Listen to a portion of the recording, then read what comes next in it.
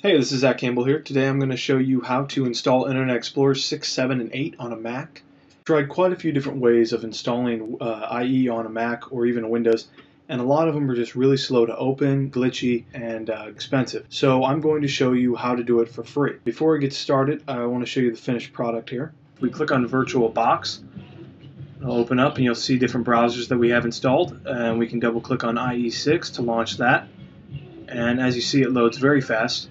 And then we can go to a website here, and it also loads very fast. Okay, and then we can actually close it and save the state so that the next time I open this up, it'll come right back to this web page so I can continue testing and checking layout. So first let's go to virtualbox.org, click on downloads, and we'll be using VirtualBox 4.0.2 for OSX. Go ahead and click on Intel Macs and save that. Alright, next we're going to need ZipEgg. So go to zipeg.com. I guess that's how you say it. It's zipeg.com.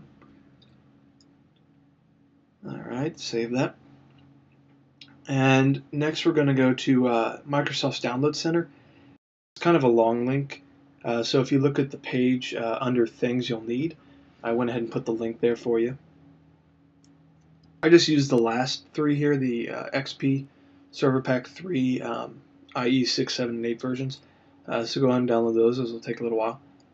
The next file we need is called pcntpci5.sys. It's how I found it was I just Googled download on that file. And this is the page that came up. The link's also above.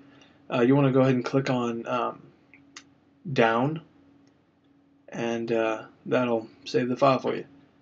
Okay, so once you have all the files you need, be sure to install ZipEgg and VirtualBox, and then we'll get started. I went ahead and put all those files in a folder on my desktop. Now, we don't need these anymore since we've already installed it.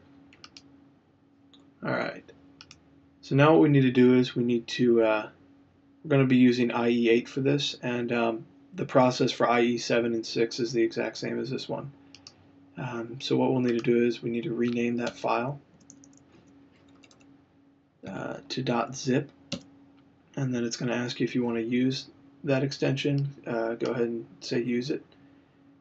Now what we want to do is we want to open it with ZipEgg, and then we're going to click on IE8 compat.vhd, and just extract that anywhere. Wherever you put it, though, you'll need to keep this file because it's actually running off of that. It's a virtual hard drive. So I'm just going to put it under my documents. And then wait for this to completely extract. Alright, it's going to take about a minute or two, so I'm going to go ahead and skip ahead. Alright, we've extracted the VHD file. Okay, so we can go ahead and close that. Now let's go ahead and open up VirtualBox, and we are going to create a new VirtualBox. So continue, give it a name.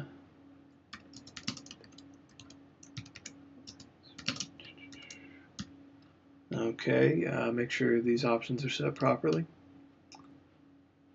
And we're just going to go ahead and use the default memory. Alright, and we want to use an existing hard drive and click on the Browse button. Go ahead and locate where you extracted the VHD file, and then we'll open that up, and you'll get this error. Basically, the files that you got from Microsoft all have the same UUID, and that causes a problem. So for the first one that you install, you won't have this error message, but the other two you will. So I'm going to show you how to change the UUID so you can get rid of this error message. So we want to open up Terminal, and we want to type in vboxmanage internal commands set HD UUID, and then the location of the VHD file that we saved. So let me type that in. And this is wherever you saved it.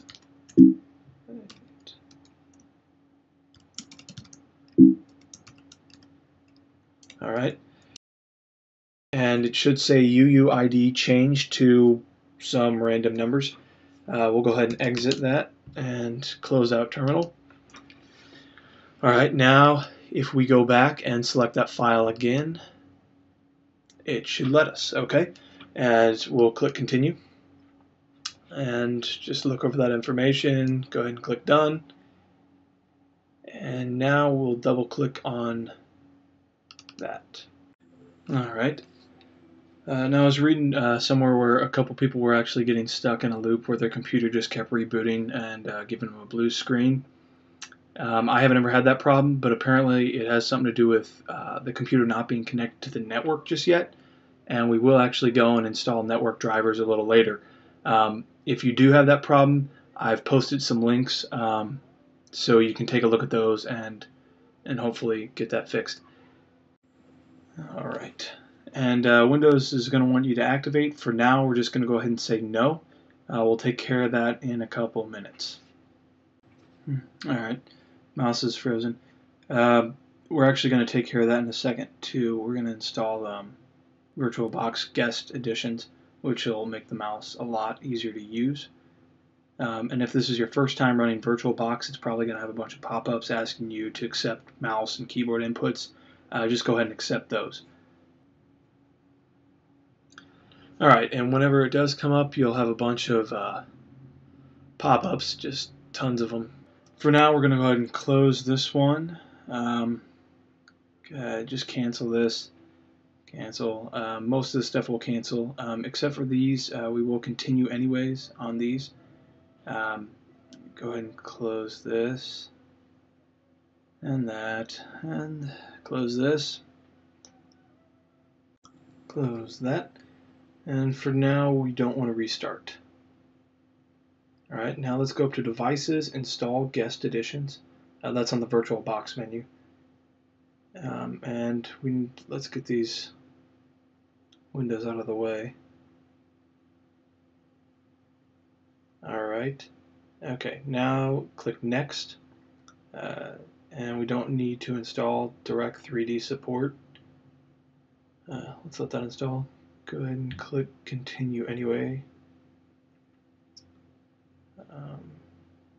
Continue anyway.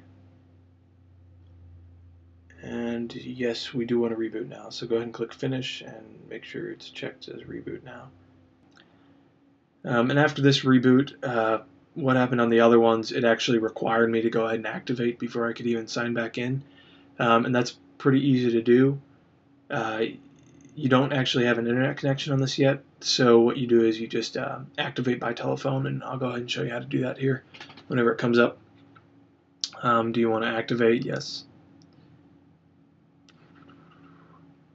And we're going to go ahead and click yes. I want to telephone a customer representative to activate Windows. And then you're going to have to call their number. And that takes a little while. Got to talk to a computer. Alright, now that we have the confirmation ID in, we're going to go ahead and click Next. And there we go. Alright, so it's now activated. So even though it says it's not, it is. Just has to log in first. Okay. Alright, click on Start, right click My Computer, and then click Properties. Let's go to the Hardware tab and then open up Device Manager. Alright, and under Batteries, what we want to do is we just want to disable these. They're not needed and you should never need them. I don't know why they're there. Crazy. Okay, so what we want to do is we want to go ahead and close down, power off the machine.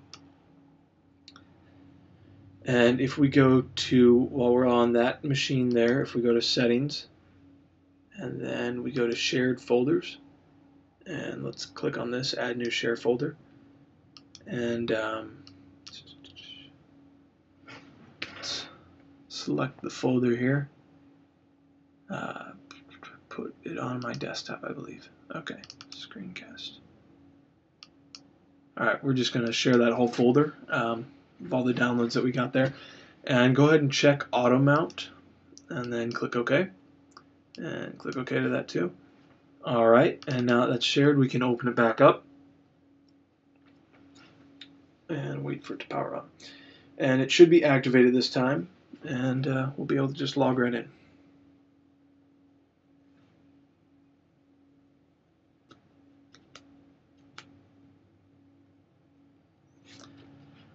Once again, continue anyways.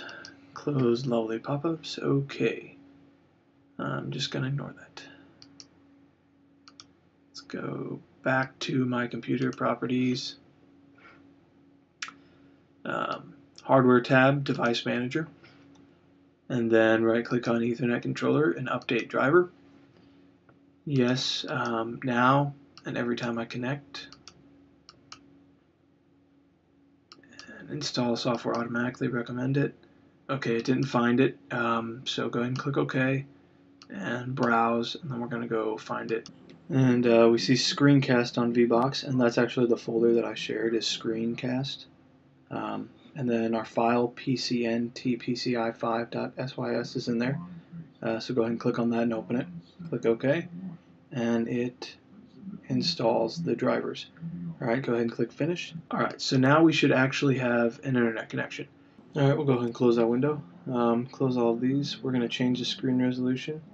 And if you have these pop-ups still coming up, what you can do is you can run a Windows update. Just make sure not to update Internet Explorer to, to a different version.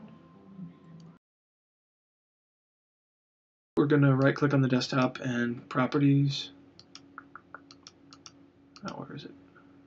Don't use Windows anymore. Let's go ahead and do that. Apply. Okay. So that's a little better size. And now if we actually just go to our website that we're going to be testing all the time. Alright. And what we can do is we can save a lot of time here if we click on the X and then say save the machine state. So instead of the machine shutting down and restarting every single time, it's just going to quickly save it like that. And then the next time you want to test your website in IE8, you just double click that and it should pop up within a couple seconds. So there you have it. Just wanted to show you how fast it loads. Closed out of VirtualBox and open it up right here. Then double clicking on IE8, which I saved the state, and I'm ready to debug. So there you go, in a couple seconds.